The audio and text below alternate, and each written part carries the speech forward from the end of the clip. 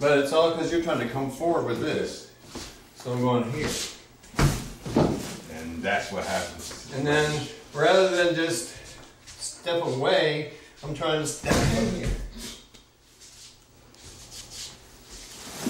And that's a type of shift too, because I'm going to end up with my right foot in front of my left momentarily. And that's like that Sugar Ray Leonard step off type of right hand.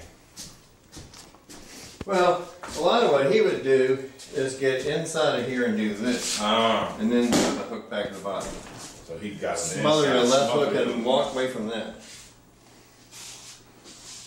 So particularly if you're wide, you're going to reach back here and try to get some, and see if you're squatting with your feet spread out, you've got to reach back to try to get some on a punch. So you reach back there and he keeps his hand just there.